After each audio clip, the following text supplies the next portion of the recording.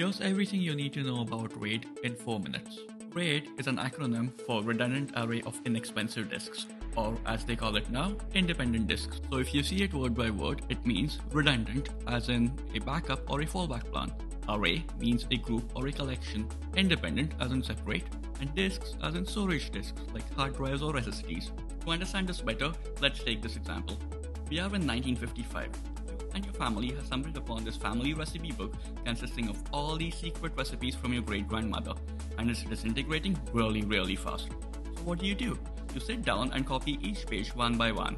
Yeah, you can take a picture, but we are in 1955, remember? Copying down everything page by page is good, but really slow. So you ask your sibling to join in and copy down alternate pages in his notebook. Now, the two of you can copy down this big book in half the time you would have needed by yourself. But there's a big caveat. You need both your copies for the recipe book to make sense, since you each copied alternate pages. This is how RAID 0 works. The data being written is across 2 or more disks, so you're no longer limited by the disk read or write speeds. So if your SSD writes at 450 Mbps, it won't exactly double with 2 SSDs, but it would be much higher than 450 Mbps.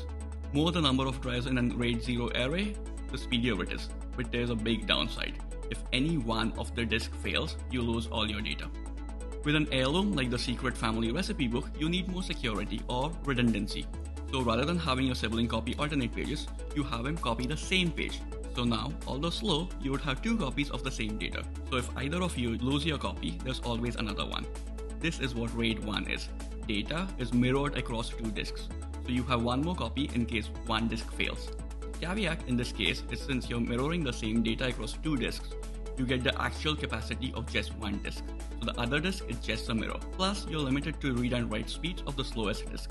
So can't you have the speed of RAID 0 and the redundancy of RAID 1? Of course, this is achieved with a concept called parity. So as we know, computers understand binary language. So every letter, word, and sentence can be represented by numbers. For example, this sentence becomes this in binary. So if you add up all the ones in the above binary output row by row 1 gives you 28, row 2 gives you 31, row 3 gives you 28, row 4 gives you 29. Even numbers are represented by 0, odd numbers by 1. So row 1 will become 0, row 2 will become 1, row 3 will become 0, and row 4 will be 1 again. We do the same for all columns.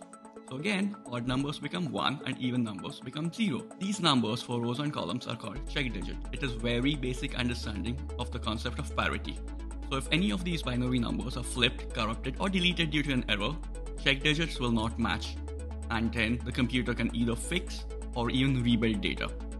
Now that we have understood how parity works, we can proceed to understanding RAID 4, 5, and 6. RAID 2 and 3 is super redundant, so we won't be talking about it.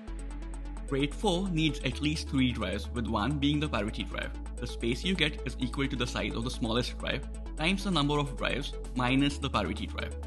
So in most cases, all drives are the same size. RAID 4 uses one drive just to store the parity bits for data. So if you have 4 drives, 1 terabyte each in a RAID 4 array, you get the usable space of 3 terabytes plus the performance boost of having 3 drives in RAID 0.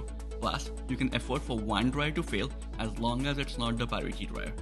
So here, you get the performance benefits of RAID 0 with some redundancy, but not enough. RAID 5 is similar to RAID 4, except the parity bits are spread across all drives equally. So you can have one of any installed disks fail and your data will still be safe. Better than RAID 4, but it's still not enough. So we have RAID 6. RAID 6 is similar to RAID 5, but each drive has 2 parity bits instead of 1, spread equally across all drives. In simple words, you can have any 2 drives in an array fail and still have your data be safe. There are more complex RAID systems like RAID 50, which is basically RAID 5 plus 0, which means there are multiple RAID 5 arrays linked together in RAID 0, or RAID 60, which is RAID 6 plus 0, meaning multiple RAID 6 arrays together in RAID 0. I hope this video gave you some clarity on what RAID is and how it works, because in the next video, we are going to use this concept to build an ultra-fast network access storage, which is faster than writing to your local disk. Be sure to subscribe to be notified when I do that. Thank you for watching.